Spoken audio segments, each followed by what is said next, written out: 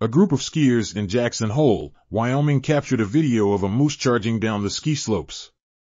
The skier recording the video noticed the moose first and shouted a warning to others.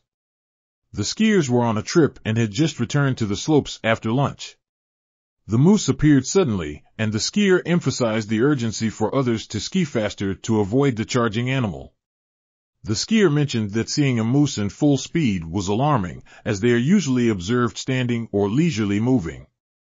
Eventually, the moose retreated into the woods. The incident was described as unbelievable, and the skiers managed to capture the encounter on video.